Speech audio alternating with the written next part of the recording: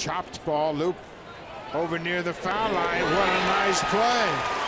Boy, Aaron Loup took a page out of Mark Burley's book.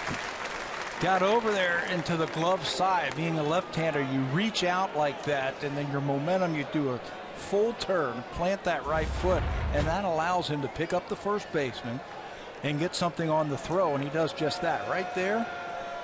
Good hard throw over to first base to get the out. I don't know why they're looking at this one. Dave Martinez, the bench coach, said, "Come on back, Joe.